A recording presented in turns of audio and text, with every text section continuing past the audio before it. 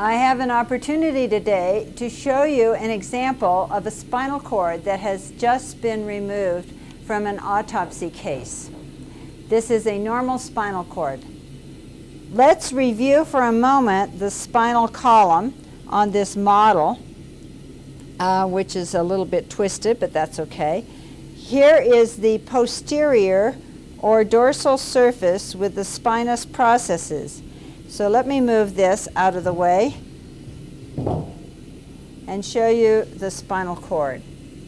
The main thing I want to stress to you is how small and how delicate the spinal cord is. Notice its diameter. It's smaller than the diameter of my little finger. And if I come down here and make a cross section at the cervical region, right here at the top of the cord, I can show you that this tissue is totally soft. It's as soft as a piece of gelatin. And so you can imagine if there was a subluxation. Subluxation is when the spinal column suddenly, with trauma, goes one way or another, and the disc or the bone can temporarily compress the green spinal cord that is within it. It just takes a moment to cause, you can imagine, a jerk on the cord and to leave a patient with paralysis. This is very, very soft tissue and very vulnerable. So let's examine the cord now. Let's look up close. I'm looking now at the posterior or dorsal surface, and I can see, and I hope you can, between the forceps are the dorsal or posterior columns with branches of the posterior spinal arteries running along the surface. And if I turn it over, I can see the anterior surface with its single spinal artery. This spinal artery is very important because it provides blood to the gray matter of the anterior horn, to the cortical spinal tract as it descends in the cord, and to the pain and temperature pathway. Whereas the posterior spinal artery, as you might imagine, supplies one or the other of the two dorsal columns carrying proprioception.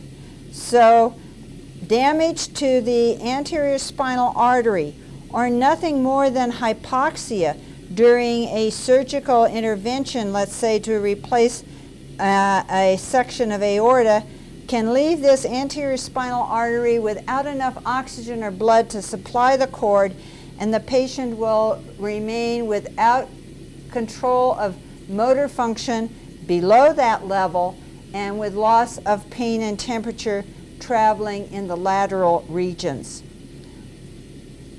So now I'm going to open the dura for you.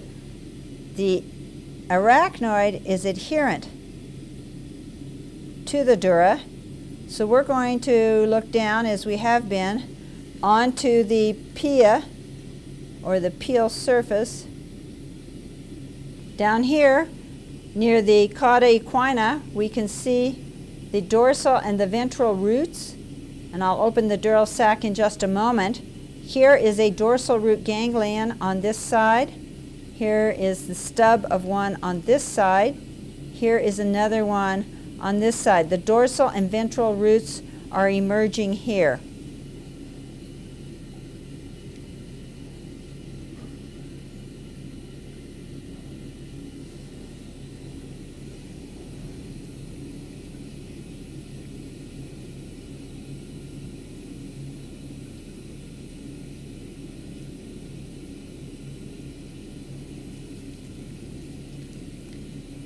Now we're looking at the cauda equina and the tip of the spinal cord. Here's the conus medullaris, and here are the elongated dorsal and ventral roots, and you can see that they are running to emerge Here would be at one spinal level, probably a lumbar, and here is another one here. If you zoom in close, you can see the roots. Here's one group of roots emerging. Up here is another group of roots emerging. And in between you can see a thin membrane here, the denticulate ligament that anchors the cord laterally and separates anterior or ventral from posterior, which you can't see from this side of the spinal cord. It's good to point out that the cauda equina, these represent both dorsal and ventral roots. Therefore, they are sensory and motor. They have emerged from the spinal cord and therefore are ensheathed in Schwann cells. These are peripheral nerves, so to speak. That is to say, if they were compressed or damaged, but not separated between proximal and distal end, they could regenerate. So damage to the cauda equina roots gives you the option or the possibility or the potential that these axons can regenerate down through the Schwann cell tubes that are left behind. Whereas damage to the cord at this point with our knowledge is basically irreversible, but sometimes some of the pain and temperature fibers are spared along the edges.